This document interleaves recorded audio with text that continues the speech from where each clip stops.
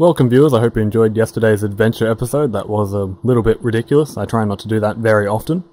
Now, today is a little bit, well, it's completely different from yesterday, that's for sure. I'm going to be starting to build my giant crafting room, my automated crafting factory, I suppose. Not my usual smelting things from industrial craft, I mean using logistic pipes and teleport. Now, I have actually started a little bit already. I've already got some teleport pipes, which I built out of diamonds and such. Now, one thing I do want to get is, if you remember, I actually picked up this enchantment table during my adventure. I just want to build some bookcases and such around that. So I'll just go ahead and do that straight away. Wooden planks, books, this should be how you make one. Aha! So I've never actually made one before, so I was expecting that to go completely wrong.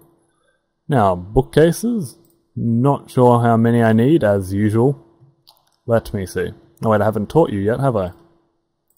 There we go. Okay, 64 of them.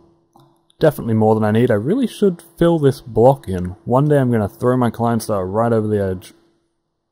It's definitely going to happen. Not on purpose, of course. Anyway, moving on. What the? That's not the right... Ah, go away. Wait, do I have... What am I doing? Okay.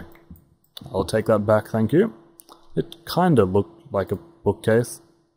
Not at all, did it? Moving on. Bookcases. I might have to move those, thingamajigs, glowstone blocks. I don't know if they're giving off light anymore.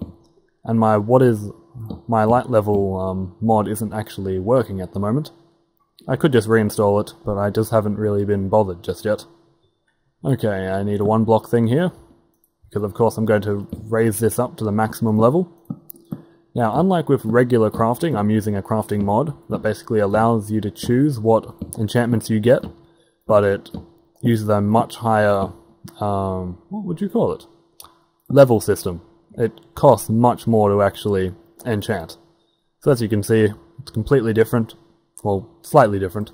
Put in your diamond sword, or whatever it is you're trying to enchant, and actually can choose what enchantment you get. And you see, to get a sharpness 1 only costs 1 level, then it's 4, 12, 20, 31. And just like with normal crafting, I can't get Smite or Bane of the Arthropods if I actually am using sharpness. Can't use Smite either. But if I wanted knockback on top of that extra damage from Smite, it would cost even more levels. Where an optimum enchanted weapon will actually cost you 84 levels, which is, of course, absolutely ridiculous. I never actually want that. And in the last episode I made a sharpness diamond sword just level 1, which you'll notice is fully repaired, which would seem like I'm cheating, but actually it gives you the option to repair and then disenchant weapons, but only if they're enchanted. So you can disenchant and get some of your levels back, but it's only half of what it actually costs to craft. Now 64 levels, or was it 84 to get a maximum level sword, might seem incredibly cheap, but without these bookcases it actually costs around 120 levels just to get it. So, anyway, now my room is seeming a little bit cramped. I don't actually like this. I should have just made a different room for it, but I'll do that later. Now, what am I doing? Oh yes, I also got a protection enchanted chestplate and some chainmail, which looks absolutely terrible. Now, moving on. What I'm going to need is a whole heap of marble. So I want to start using marble in my buildings now. Actually, what? No. Yes? Maybe? Yes, marble. Sorry about that. I was trying to figure out if I wanted to make it out of glass, which is, I do, but I want to make it out of glass and marble instead of wooden planks and marble. So I just confused myself a little bit there. Now, get rid of all these useless things in my inventory. Sort it out, sort it out. Wooden planks, don't need them. Don't need bones either, that's for sure. Books, bookcases. Always keep bread on me from now on. Luckily, marble does look amazing while still being incredibly cheap. It is just 1 for 1 when you're creating it. In fact, maybe I should grab marble bricks instead. Yeah, I'm thinking bricks. Let's just craft these down there and then instead. I'll make heaps of marble bricks. Okay, that'll do the trick, and now a whole heap of glass. Alright, let's see how this goes. Oh, I want that back. Thank you. Alright. Thought I might as well just check on my quarries as well. They are going incredibly well. I can't really see how far my oldest one is, but it seems like it's nearly gotten all the way through the actual better dungeon down there.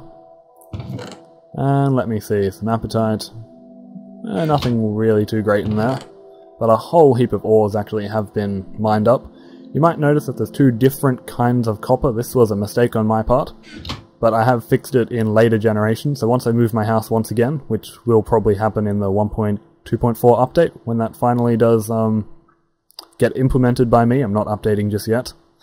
But once I do that, I will probably move my house, just using the builder block just like before. But it shouldn't be as difficult, seeing as I've got a lot more EMC generation, so I should be able to make really anything. Packing up my entire house should be incredibly easy. Now, let me see. Where do I build? I'm guessing underneath my tree farm here, except it's going to be much larger than my tree farm. Now, moving around could be a little bit of a problem. I've got plenty of glass, I might as well use it this way. Okay. Wait, why am I doing it like this? Go away. Of course, the problem is I do waste glass whenever I delete it. Hey, go away. The tree farm's nearly done. I gave up on trying to make 3 saplings per tree just because there's so many trees. I mean, what's the point anyway? Hey, this is going quite well. It's about halfway done through its coal. Oh, I should have checked on my chipsets. I'm just going to do that quickly. Not bad, only a few more gold ingots to go through, and then it will just be making the regular redstone chipset kinds. Got plenty of wire, which I didn't really need. Definitely not this much. Iron chipsets, gold, 4 diamonds. I thought I only made 2. Strange. Anyway, that's going nicely. Hopefully I land on a tree. Okay, good. Bit worried about taking a bit too much damage there. I like having a tree farm there. Okay. So yes, perhaps perhaps underneath here. Now I'm trying to think, I was going to move this Buildcraft energy generation, which is called, what do I call it, MJ? Minecraft Joules, over to that floating island over there. But the problem with that, obviously, is that it is too far away from my quarries, and there seems to be some issues with the quarries starting to freak out, which I'm afraid that my engines might be freaking out if I'm over here and I can't be close enough to them. Now, chunk loading blocks might solve that problem, but I'm just not sure if they're going to work, and every patch worrying if my chunk loaders are working will kind of drive me insane. So I'm thinking this area actually just might be a good place for them. Alright, it's getting late, too much talking instead of building. I'm just going to sleep until dawn and then get back to it. Okay, I want to get a lot done today, so I'm going to wake up just a little bit early. 3 seconds early. Now, so it is still nighttime, but it won't be for long, probably just for a couple more minutes. Not long enough that anything will kill me, probably. Now I've got some armor, I've got a sword, nothing to worry about. Okay, let me see. So I want to go up from here, and then head outwards. Just like so. Oh, chunk error. Whoa. Now let me see. Whoops. I want to just make sure it's in line with the rest of my house. This looks about right. Maybe. Oh, only one way to find out, I suppose. Build a tower. Out of the wrong blocks. Wonderful. Still, it should mine faster than marble, maybe. Okay, seems like I got perfect placement here, so it is just 1 block over. And it seems in line with the house, almost definitely. So no problem, I guess this will be the start of my giant crafting room. Okay, now that I've replaced it with marble, it is about time to decide exactly how tall this room is going to be. Now, I'm going to risk this by destroying the block. Actually, no, I'll go around in a spiral. That would make more sense. Okay, whoa, that's still dangerous. So at the moment, not really big enough just yet. I'll drop down another few blocks. Oh, okay. So if that's the roof and this is the floor, that wouldn't be too bad. I mean, that's 6 blocks. 6 blocks isn't too... it's not really a huge crafting room then. Let's make it 8. Go around in a complete spiral. That'll do the trick. Okay, so it is coming along quite nicely.